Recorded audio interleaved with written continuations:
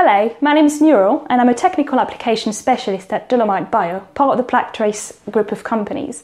Today, I'd like to talk about RNA-Seq microfluidics technology that enables the encapsulations of tens of thousands of single cells, along with barcoded mRNA capture beads, in droplets about 1/10 of a millimeter in diameter.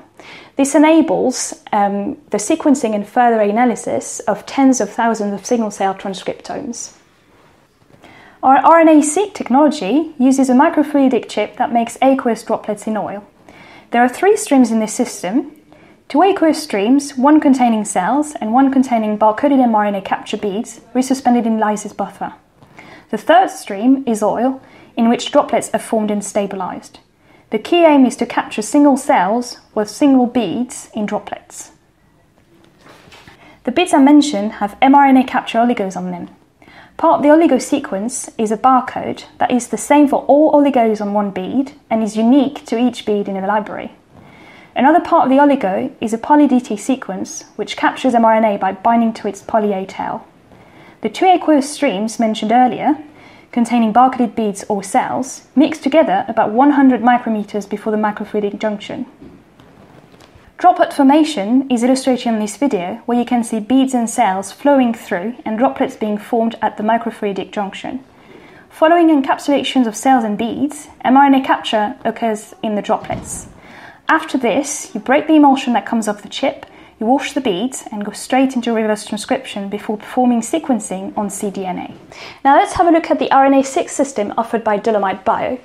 There are 3 pumps, one for each stream, either oil, barcoded beads or cells. Here is the high-speed digital microscope that is ideal for capturing images of droplets being formed at very high speed and could not be visually captured by other types of microscopes. To inject beads into the system, we use a sample loop. The reason for this is because beads are quite delicate and can be easily broken by mechanical shearing, and using a sample loop is a much gentler way to inject beads into the system. And this here is the power source for the microscope.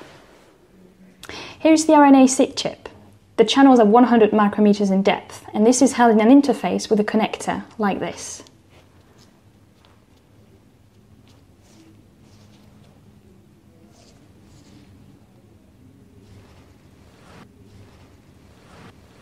The single-cell RNA-Seq system enables simple and robust access to tens of thousands of single-cell transcriptomes, allowing researchers to gain insight into tissues at the level of individual cells.